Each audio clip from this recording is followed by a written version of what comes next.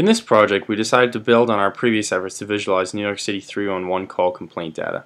One of the most intriguing insights we found in exploring our data in Project 2 was the way complaints correlate with race and income.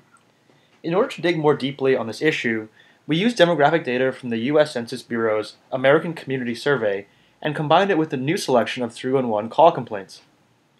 To make these insights visible, we added a scatter plot on the right with the number of complaints on the y-axis and the relevant demographic statistic on the x-axis. Then we also built in a least squares trend line to make the patterns clear. Hovering over a data point in the scatter plot will highlight the corresponding zip code on the map, and vice versa. And also up here we can select the complaint that we want to view, and on the right we can select the demographic that we want to compare it against.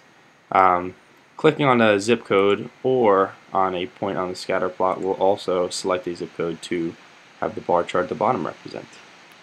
Finally, to enhance the user's understanding of our story, we decided to offer a number of pre-built views. Up at the top right, we've included 4, including plumbing against the percentage of white people in a zip code, and you can see that there's a very clear downward trend line, or say graffiti against median income, where the negative trend is even steeper. We hope you will find our visualization interesting and compelling. I'm Tommy Heffernan. And I'm Jonathan Yip. Thanks for watching.